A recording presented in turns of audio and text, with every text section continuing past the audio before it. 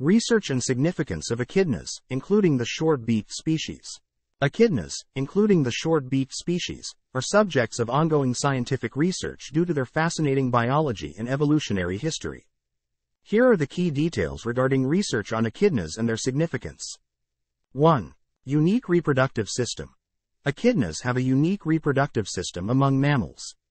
As monotremes, they lay eggs instead of giving live birth.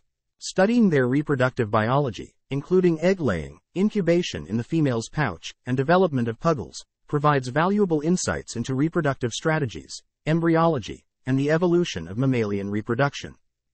2. Evolutionary significance. Echidnas are considered living fossils, representing an early branch in the mammalian evolutionary tree.